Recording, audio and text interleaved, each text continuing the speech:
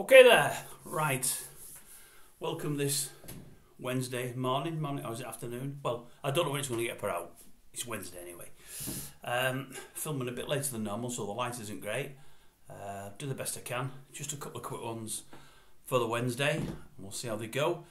I'm going to touch on a band first.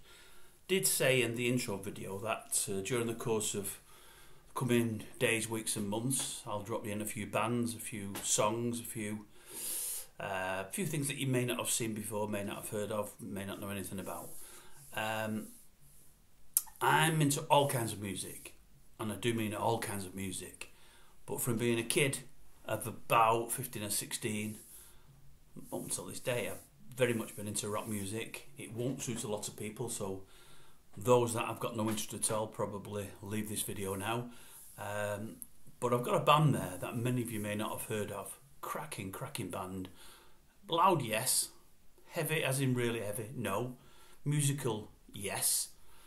Musically different than the norm. A band with an absolutely great sound.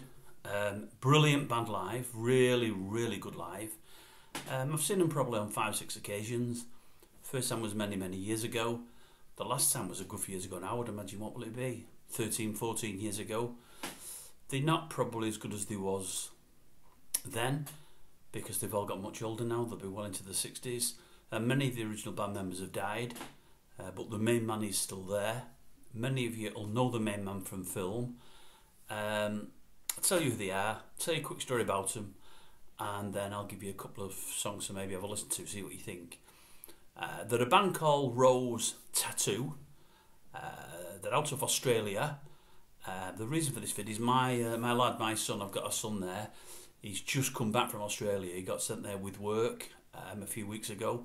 He's done a month in Australia with work, which has been great for him. He's only in late 20s. He's never been before. It's a place I've always wanted to go myself and never been, so I'm a little bit envious of him, if you like. He's had a great time there, worked with some lovely people who he'd never really met before. And whilst he was there, he'd been there about 5 or 6 days. I've been online. What made me do it, I don't know. But I noticed that Rose Tattoo were in the same. I think, where was he in? Oh, good grief. I don't know. Well, it'll come to me in a moment where he was. I should be able to remember, and I can't. I want to say Melbourne, but I don't think it was Melbourne. No, it wasn't Melbourne. Anyway, it'll come to me. But they were on in that area, and I'm told, because he looked into it, they were within about 20 minutes of where he was working from. Anyway, he never went to see them. They're not a massive band anymore. Well, they probably never really was. They'd have probably been playing in biker bars, but there's nothing wrong with bikers. Bikers are great, as long as you're fine with them, they're fine with you. They're not people all over trouble, as many would think is the case. They're great people, bikers. There's no problem there at all. They'd have been brilliant to see. I'd have loved them. They're Australian, as I say. They're very similar in some respects to AC/DC. I've always thought they were better than AC/DC. I really will be in the minority there, because nobody will think that, but I did. What I will say is the AC/DC with Bon Scott, the very early version, there was a time there when they put a couple of LPs out, they were absolutely phenomenal.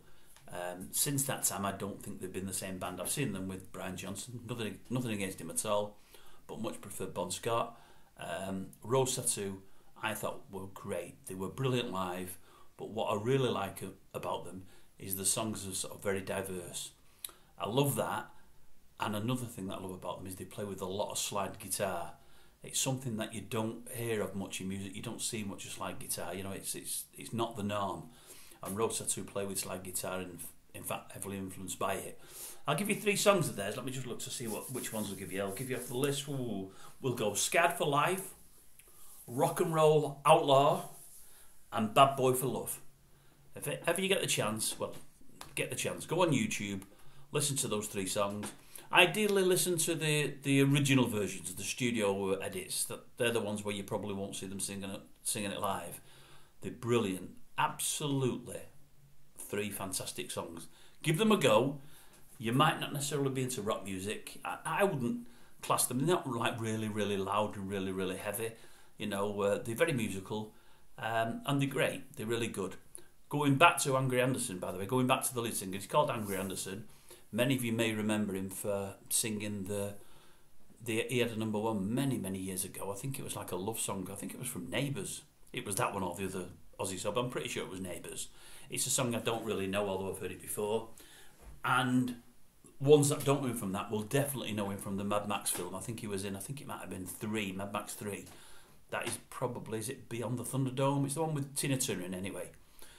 Angry Anderson, what a name for a guy that's so small. He's only probably, I mean, I'm 6'1", he's probably about 5'6". He might not even be that.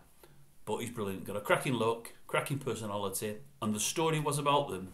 When I was about 17 or 18, they came on the first tour over to Great Britain, with the late 70s, and me and a few friends, I can't remember which friends they were, I keep saying in these videos, and I'll always say my memory's terrible, I don't remember which friends I went with, but 6, 8 or 10 of us went to watch them. I think they were playing in, Liverpool. It might have been, if they had a university, Liverpool University. It might be what is the Academy now. It may have been the Academy then. It was something like that. It wasn't the Empire. It wasn't a big hall. It might have been the university.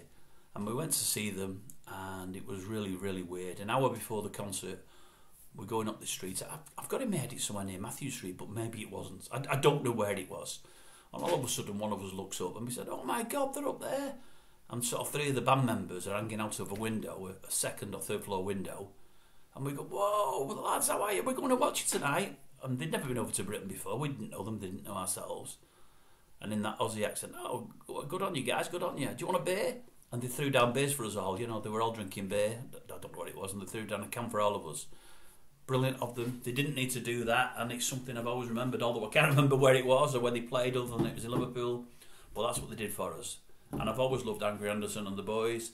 And maybe somebody there that's never seen them before or heard them before from England, give it a go, have a look. If this ever gets to Australia, and I don't know why it would, and you've never watched them before, go to watch them.